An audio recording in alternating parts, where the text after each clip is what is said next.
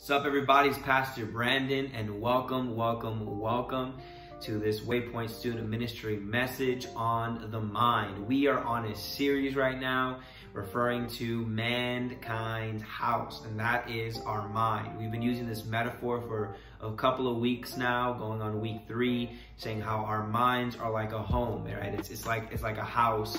And there's different rooms, and there's an architectural design that is very intentional, right? And there's personality, there's character, but also throughout time, as we get older, as we experience things, we don't only experience good things, but we also experience bad things. We can go through some trauma, we can go through some betrayal, some hurt, and those experience affects and just impacts our mind, our home. Neurologists say that our brains are like neuroplastic, that it can change size and shape depending on what our senses pick up. And when you typically experience something, you're experiencing it through multiple senses, right? You're experiencing with all these different senses: sound, taste, smell, right? And you're tying these memories with these sense cues. And we develop these subconscious defenses to help us navigate through life, so we don't have to experience the same trauma, same hurt and betrayal that we've experienced before. Last week we talked about what does your mind look like if it is haunted, referring to if your mind is being consumed constantly by certain thoughts, by certain patterns and ways of thinking. We talked about how the mind, right, that if it's haunted by the ghosts of the past, that you're so focused on your past mistakes that you're going about life and you can't fully enjoy the present because your mind is just distracted by the fact that you feel that you are a failure. Past mistakes come up. You feel like you're not there, that you're just losing, unfortunately, that you're just going to continue to be a loser and continue to make mistakes. Or past trauma will pop its head up, right? It will scratch on that door that you have it locked up away, thinking that you have it handled, but in reality, you just have it stored away from it being a surface level appearance, from having a surface level appearance to others. We talked about the present, right? How the present can haunt you, and you compare yourself to others as you look out, as you look at other people, look at their lives and what they go through and how they go about things, and you just ask yourself, why am I not as good looking as them or attractive as them? Why am I not as funny as them? I'm just a couch potato. I'm just this, I'm just that, and it feeds into your insecurities. And we spoke about the ghost of the future, just basically just a lot of worry, a lot of anxiety of what could happen, and our creativity ends up being used against us, right? Something that's meant to push us forward is now holding us back. And we talked about in the last couple of messages that we just need to learn to trust God, that once we can assess what is going on, and we don't even have to fully assess, but you just acknowledge the fact that we're not perfect, we have a sinful nature, that we need Jesus, that we're broke, busted, and disgusted.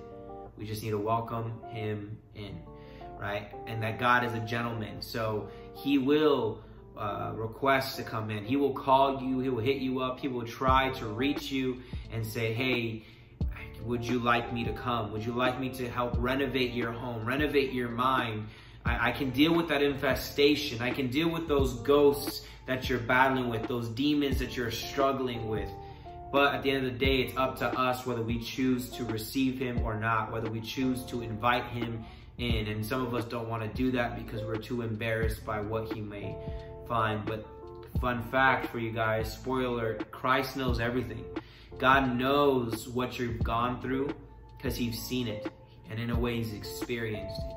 He understands how you're feeling, and thus he knows how to solve your problem because he is God. He is the master, right? The title God alone means far superior than man. So I feel that we can put a human mindset on God, and we shouldn't, but subconsciously we do that. You hear a lot in church that we refer to God as Father, and it's unfortunate that many of us have not experienced what a true loving Father is like. We haven't experienced the grace and the comfort of a father, an encouraging father figure, male figure who believes in you and sets you up for victory and does not invade your security. Unfortunately, some of us has not experienced that, and to be honest, it's the opposite end of the spectrum. And the one that we were supposed to trust has invaded our trust, has trespassed, and has caused a lot of harm and hurt. And with that being said, please, it's not doing me a favor, it's doing you a favor. Do not put the face of your father on the face of God. Do not put the face of your father on the face of God, because God is all good. God is all powerful, he's loving, and he's graceful. Do not assume that you know how God's mind operates, especially if you don't spend time with him. Especially if you don't spend time with him. As humans, we try to make sense about just about anything. We think we're detectives and we try to piece everything together. And sometimes we get pretty close. Other times we don't. And so we need to be careful, because assumptions doesn't really help us. When you assume too much, it can cause a lot of miscommunication, misunderstanding, and a lot of mishap.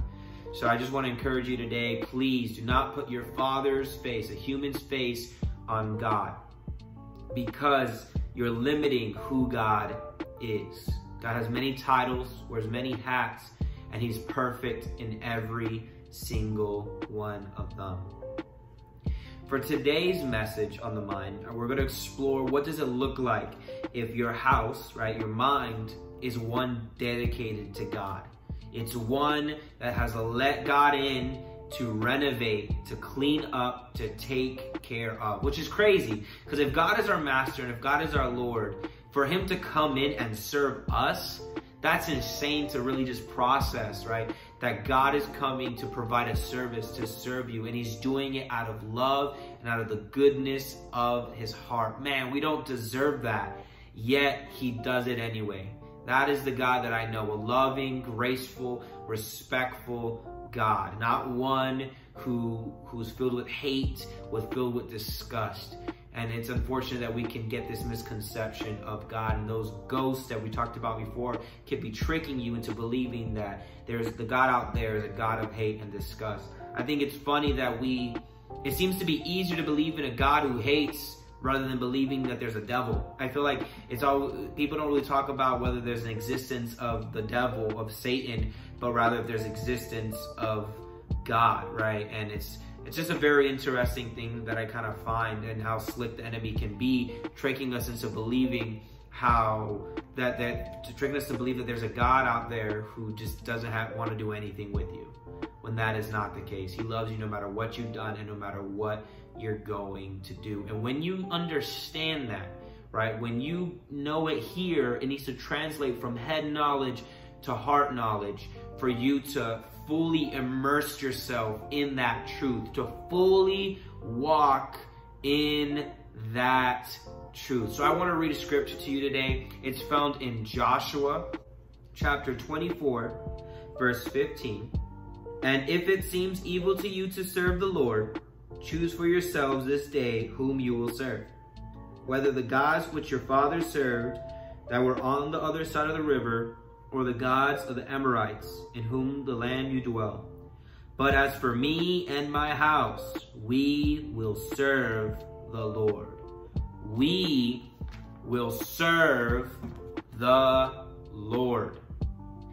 That is very crucial. So let me give you some context and background information on what's going on here. So Joshua is this man, the new leader of the Israelites that God entrusted to lead his chosen people, right? God is following this group, helping them just travel and navigate from place to place to the promised land, the land that he had promised them. Just because it was promised to them did not mean there wasn't going to be a journey. There was going to be a journey that they had to go through, and generations went through this journey, and it was tiring and it was frustrating at times, because as humans, we want stuff now. We have a certain way that we expect things to go, and when they don't go that way, it can be discouraging. It can be annoying, and it can be frustrating when things don't go the way we expect them to go. And so Joshua, right, and the name Joshua means Yahweh saves. God saves, right? Like Yahweh, it was God's name, saves. Okay? And we're just remember that, because we're going to come back to that later on. And Joshua is giving this speech. This is the last chapter in the book of Joshua, right? And this is that final moment, that hurrah moment, that huzzah moment, whatever you want to call it moment. And he's speaking with such confidence, right? With such belief, with such vigor, with such zeal, with such passion. And he's explaining to the people, right? He's explaining to them what God has done. And in this chapter, chapter 24, he's explaining what God has done for their parents, grandparents, great-grandparents, explaining how despite our mess, despite the sinful nature that we have, despite us being broke, busted, and disgusted, that God still provided, still loved on them. It even specifically says he gave them cities that they did not earn. He gave them fruit that they didn't even work for, that they didn't even plant. And it's just really awesome to see that God's grace is even in the Old Testament. It's not just a New Testament concept, but it's just part of the character of God. And Joshua challenges them. They weren't struggling with idolatry. They weren't struggling with worshiping idols, okay? But he was challenging them and reassuring them not to, by making that bold statement about you serve whoever God you feel like serving. If you don't want to serve this God who's done X, Y, and Z, do what you want to do. But I know, for me, I'm going to serve my God. For me and my household, my wife, my kids, my dog. I don't know if they had dogs with them, probably. Like, we're going to serve the Lord. And then he challenges them. They're like, and they start shouting responses like, no, we'll serve the Lord too. He's like, how can you? Like, he's coming for them, right? He is coming for them. And they're like, no, we're gonna serve the Lord. We're gonna da-da-da. And he's like, okay, but got them to a point and really testing them to see if they really were about it. He was really trying to see and having them reveal to themselves, to their flesh, and any demon that would be listening, that they are about God's business. They're about their Father's business. That they are like, no, we're fully committed, we're fully devoted, worshiping with mind, body, and soul. And that's a weird concept to understand, because worship isn't really in today's modern vocabulary outside of the church. But that was a common term used in culture back then. And I feel like the more we gear towards technology, the more we, disconnect from the spiritual. We don't use so much of these terms, and it can be foreign and mystical and unrealistic. But it's not. It's not unrealistic. It's reality. You're going to worship something, whether you're worshiping God or something else, worshiping money, worshiping fame, and whatever you're worshiping has the deed to your mind. Whatever you are worshiping has the deed to your mind, to what's going on in your head. And so we need to give our minds back to the one who created it, God. We need to give it back to him and allow him to come and renew us, renovate, as we said last week, to renovate our mind, body, and soul, right? To be a pleasing, beautiful, phenomenal, strong temple of God, a dwelling place of God. When the scripture talks about the body being a temple, it doesn't say house, it says temple, because a temple it has a specific intentional purpose behind it, right? And so we need to treat our minds, our bodies like a temple. We can't just let people in and out of it, all right? You catch my drift? You have to be careful. And it's not to put you in a fearful, like, hey, you got to be careful and be afraid. No, it's knowing what you're worth. No, show some respect for yourself, for what you choose to feed your mind, to what you choose to listen, to what you choose to watch and consume. Respect your mind and this temple. Because you not respecting it and other people not respecting it led it to become haunted by the past, present, future, led to it to be infested, for you to have poor character. So a mind that is dedicated for God, that's devoted for God, is your mind is being served by God. God comes in, the Holy Spirit comes and starts cleaning things out, starts renovating. So imagine this, Jesus Christ knocking on the door, all right? And in response, you go and you open it. And as you're walking to the door to open the door, as you're walking towards it to open it, you think back to that phone call you received from him. Him saying, hey, I would love to have dinner at your place, right? The King of Kings, the Lord of Lords, wanting to hang out with you. And you return the call saying yes, after some debate for some time. And now is this point where he's knocked on your door and you open it. And he doesn't walk in until you verbally express it's okay for him to come in. A little scared and shaky because you know your mind is not clean, your house isn't clean, but you still let him in. And as you let him in, he touches the wall as he walks. And I can imagine him just his eyes getting watery, him getting choked up a bit. And you're thinking, man, this is so embarrassing. He's probably just overwhelmed by how much of a mess this place is. He can just probably smell that smell I just can't get rid of shame, of guilt, and of just whatever.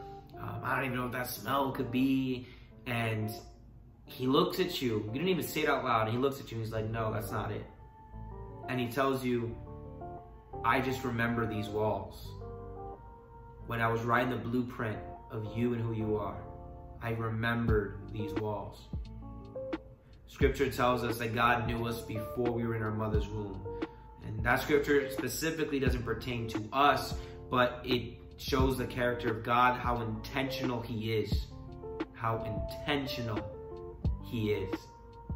And so he's excited because he sees what your house will become because of you inviting him in and allowing him to renovate it, to go through your dirty laundry, to make things clean, to change things up. And you need to be obedient in that journey. And as you're obedient in that journey, remember the journey was going to be difficult for the Israelites, and it will kind of be for you too, because you're going to have to tackle some things that you're not used to tackling. You're going to have to unlock that door where that goes to the past is locked up in of that trauma some point or another for Christ to deliver you and set you free and to kick that thing out. But I promise you, a house dedicated to God is a house filled with joy, with life, inspiration, hope. That is a house dedicated to God. That is a mind dedicated to God. That when you live, when you operate, people are going to look at you differently with some type of glow. They're like, how? There's something different about you. It's like, it's because of Jesus Christ. Let me share with you the good news of Jesus. Boys and girls, men, women, whoever is listening, I want to encourage you, do not be ashamed of your God who loves you, because he's not ashamed of you. He brags about you to the enemy. He brags about you to angels, excited for you to walk into who he's called you to be. He's excited to just to clean your mind, to get rid of all those traumatic and just disgusting things that have just consumed it and tainted it. And with that being said, I want to encourage you to just trust God. It's the same thing we've been saying for the last couple of weeks. Trust the Lord. Start praying, start reading the scripture, right? Start fasting, do what you got to do. Just be obedient, and I promise you he'll honor it, because obedience is the scoreboard in your life. It's not about sacrifice. God cares more about you obeying him, and it's a simple obedience. And it'll get a little weird sometimes or a little challenging, but it's like, just hang out with me. God just wants to spend time with you during this season of your life. So bow your heads and close your eyes with me as I pray out. Father God, thank you. Thank you for this opportunity just to minister to those under my voice. I pray that you just bless them, God, that you bless their mind, Lord, that their mind will be dedicated to serving you, God, and in return we get to see your Holy Spirit serving us, helping us with our self-control, with our anger, with our addictions, God, with our lust problem, gluttony problem, depression, anxiety, whatever we're dealing with. So Lord, I just want to thank you for just coming into our lives, despite our mess, despite us being broke, busted, and disgusted. Lord, renovate our minds. I pray that we will not conform to the pattern of this world, but be renewed. We love you. In Jesus' name we pray. Amen and amen. Thank you guys so much for watching, and I hope you have a blessed day. God bless.